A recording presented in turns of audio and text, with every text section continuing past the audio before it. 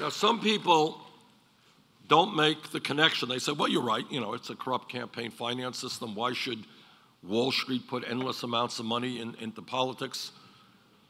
You all know who the Koch brothers are? Yeah. Good.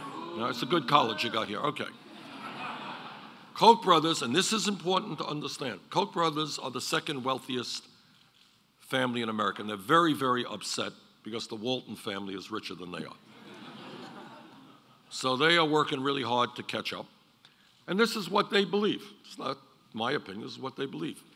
They don't want to cut Social Security. They don't want to cut Medicare. They don't want to cut Medicaid. They don't want to cut the EPA. They don't want to cut federal aid to education. That's not what they want. They want to eliminate all of those programs.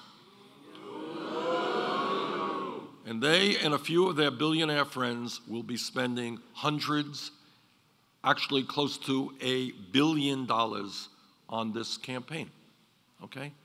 That is a corrupt campaign finance system, and that is rigging the game in the same way that if you had 10 basketball players on the court as opposed to 5.